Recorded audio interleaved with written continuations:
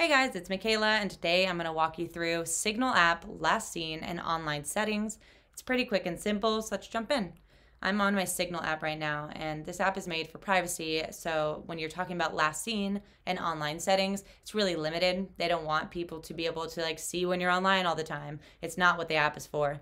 So I'm going to show you where you can, make it a little bit more lenient or make it as strict as you want. So first you want to go to your profile at the top left. Mine has an M, and here it brings up all your settings. So we want to go to privacy. So here's your privacy settings, and basically the only things you can actually do is take off read receipts and typing indicators, and then also allow all the notification sounds to come off, but that's on your end. But when we're talking about other people seeing what you're doing, seeing if you're online, seeing if you've read a message, what you want to do is make sure that underneath messaging, your read receipts right here and your typing indicators are both toggled off. Read receipts, if it's toggled on, means that they can see that you've read their message, and it will say read underneath it, just like a normal text message. And then the typing indicator is those three dots that pop up when you're texting somebody, but then you don't send it, and then you text, and then you don't.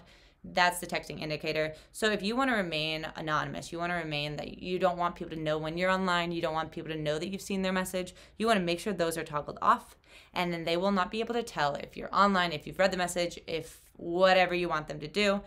And, on the other end, if you don't care, you want the people to know that you've read it, if you want people to know that you're typing, then you can have those toggled on. If you guys have any questions on that, let us know in the comments below. If not, don't forget to like and don't forget to subscribe.